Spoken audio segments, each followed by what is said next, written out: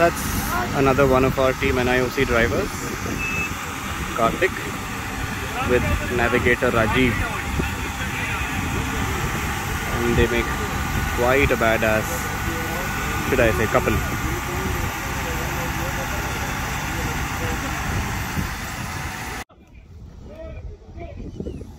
And here comes Rajiv and Karthik. Oops.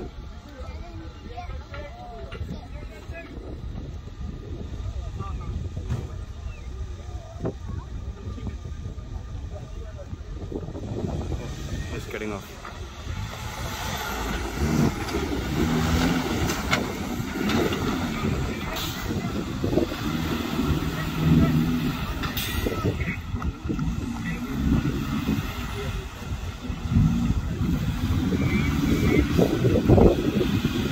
Unfortunately, we can't drive these vehicles legally on the roads during the monsoon days. Otherwise, it would have been fun.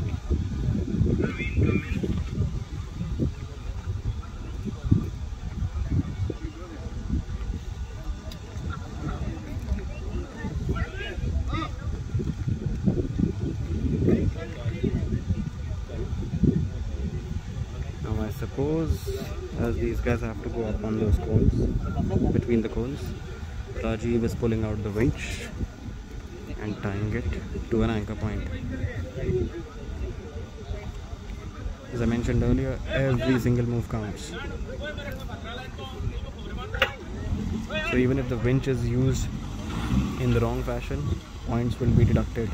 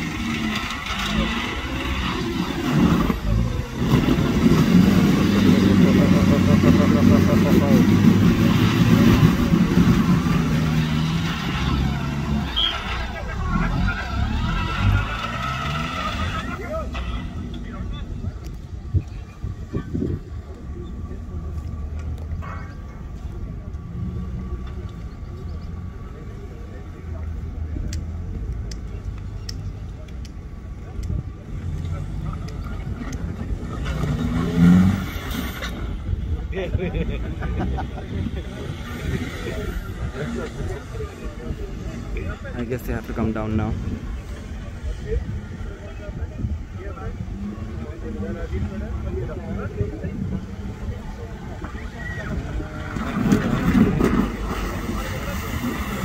Nice one.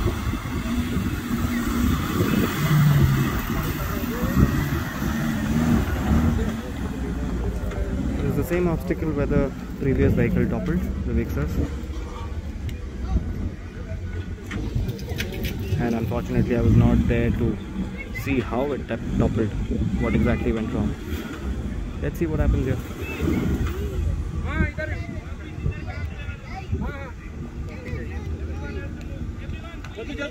Please move, bunting से बाहर, bunting के उस पार.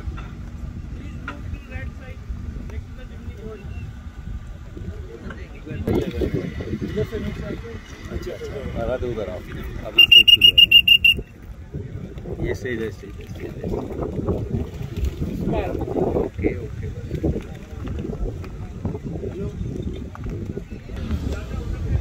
Board के उस पार सब लोग को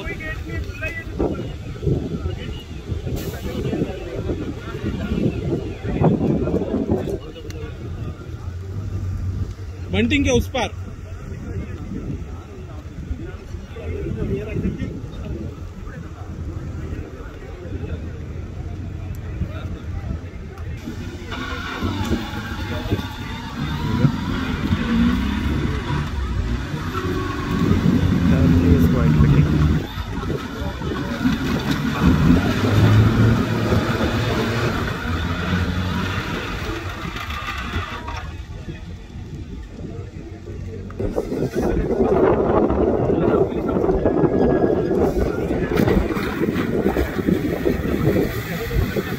down.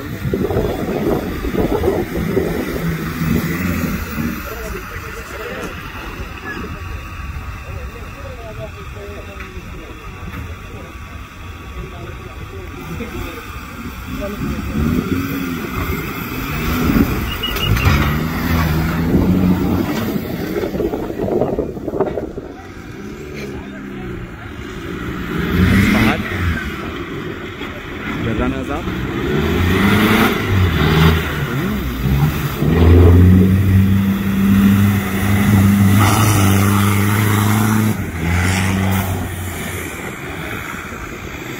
It feels like a big ass diesel engine under the bonnet.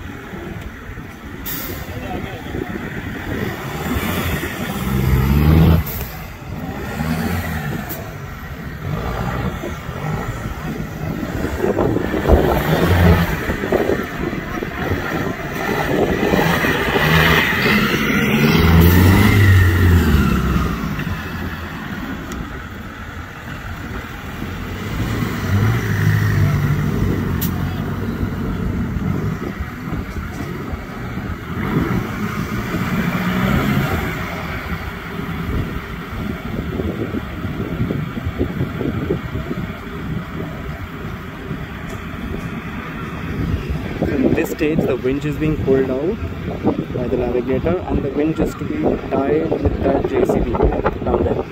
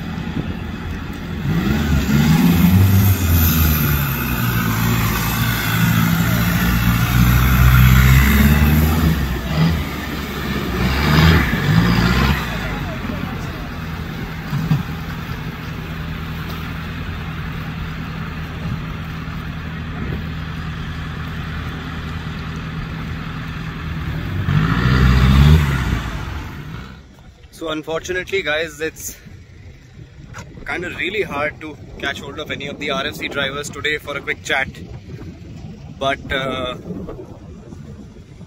I will try and give you a detailed description of what exactly an RFC vehicle is made of. I might not be able to give you the exact technical specifications because of my limited know-how, but yeah, I'll jump straight right into it and let me try and explain to you as to why these RFC vehicles are capable of handling so much of abuse and so much of difficulties like you saw in the videos that I was just showing you.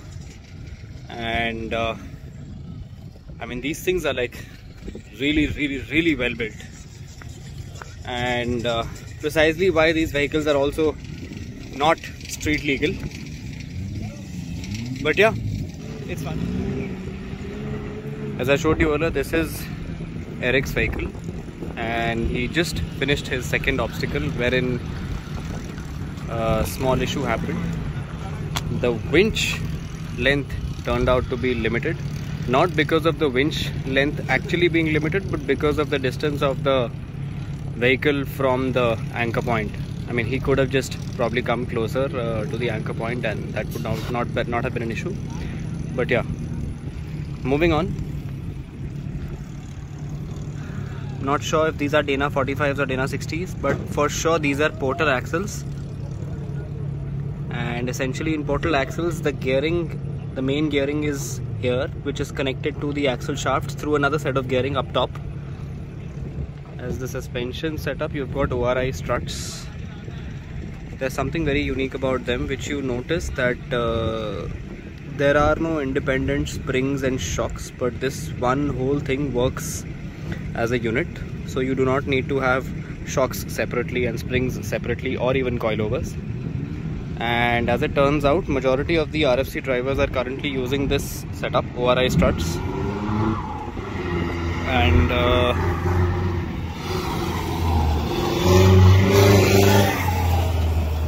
the steering setup is these are Heim joints, and it's a completely hydraulic setup.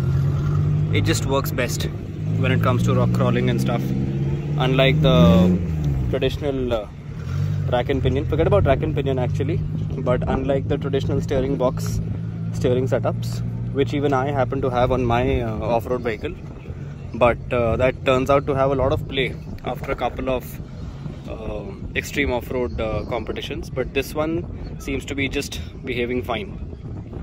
That's the rear end. And there are a few must-haves on an RFC vehicle without which your vehicle might not even or will not even pass the scrutiny. These are the ladders, grip ladders. This is the, I'm not sure what you call it, very large sized shovel or anchor, actually, an anchor. So as you saw in some of the previous shots, how the anchor is actually used. In case there is no stable anchor point available while doing an obstacle, and you have a point wherein you can dig this thing in, then you can tie your vehicle to the knot there using a winch, and then just engage the winch and pull yourself. So the shape of this thing, the anchor is designed in such a way, the more you pull, the more this will dig in the ground. Tires, not much introduction needed. And as I mentioned earlier, the entire thing is practically a cage with some sheet metal on top, bolted or welded. Now I'm going to take you inside the Jeep. Sorry, inside the vehicle. This is clearly not a Jeep. I mean, all of this is a first for me. Can you just give me a quick explanation of what each of these things do? I mean, locker I know, but still. Yeah, this is a front locker. If you on it. Okay. Wait, sorry. Front locker, if you go to, we'll have beep. Okay. Because we know how it is whether engage or not. Okay. And it's a rear locker. And here we have all time radiator fan, extra fan, okay, and the compressor, accessories. Okay. And this is for the lightings, for the cabin, rear, front, side, under, and the underbody and all. Okay. And this is about the hinges. Front means it's a free spool. Okay. And if we engage during free spool, that we can easily quickly move it. Pull it out. You pull it out. Okay. Okay. And while doing the engine, we must off the free spool. Okay. Go going in. Then it will go in. It will go. Then it's out. And this is the rear wing setup, same as the front wing also. Okay, so for example, once you have done the free spool and the guy, the co-driver has fixed it on the anchor, then you press this in button. Then you release the free spool. Okay. Then we engage engine. Understood. So that then we drive also. Okay. Then it will climb the. Got it. Same as perfect. Same as in the rear winch. Yeah, we are using front winch. It's a new one. Okay. New brand. That's one. This is not come up. No. It's not come up. Okay. It's a good winch. Okay. And in the rear we are using dual winch, triple motor. Okay. Yeah, front we are using the double motor, good winch. It's a new one, and Eric bought it from Germany. I see. While we coming for this RF. Okay. Yeah. What engine is this running currently? Innova petrol. 2.7. Yeah. Crista engine.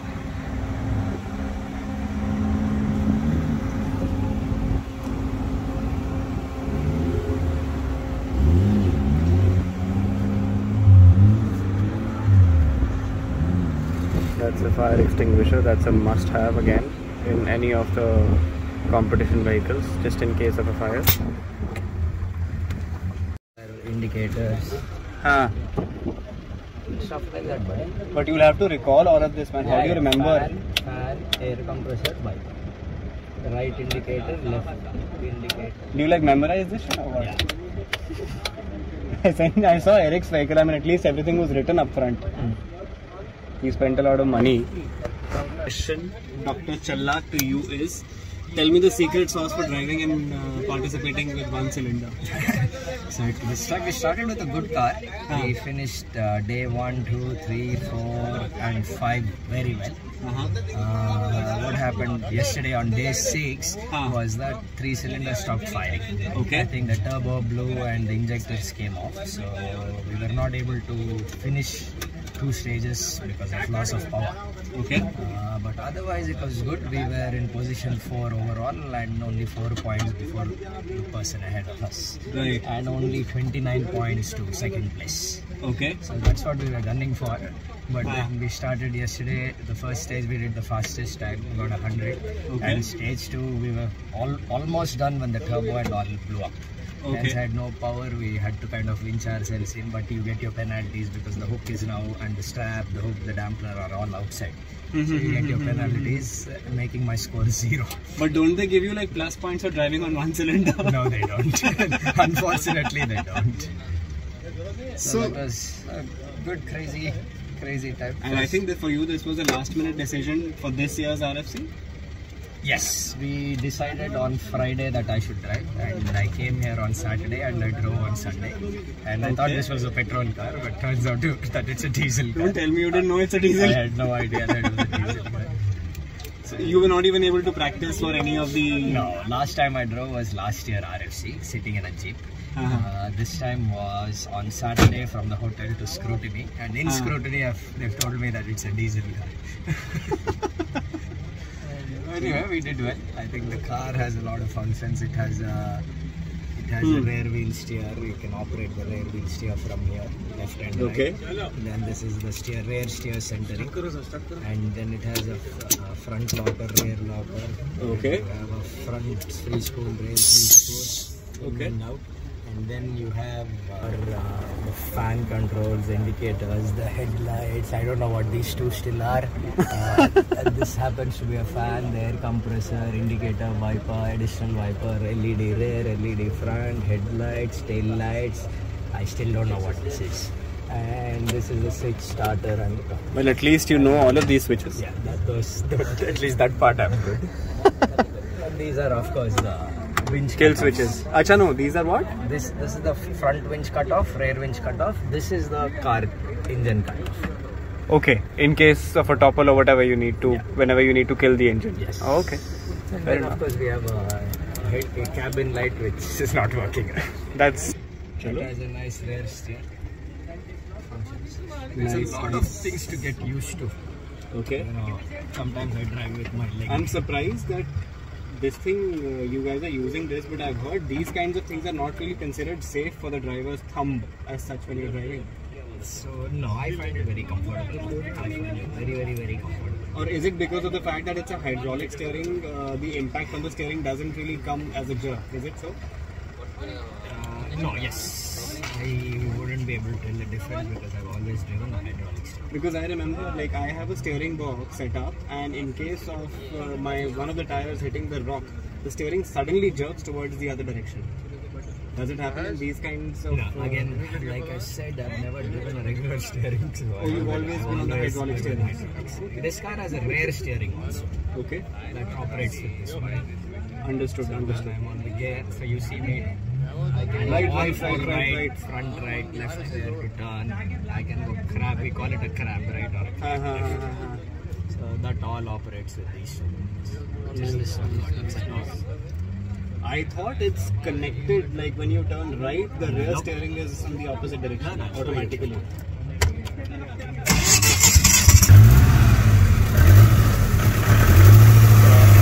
I want to turn left. Okay. Now take it. I'll turn with a very small.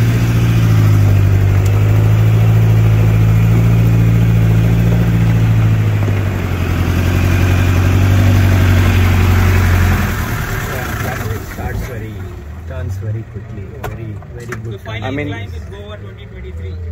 And that's the final climb.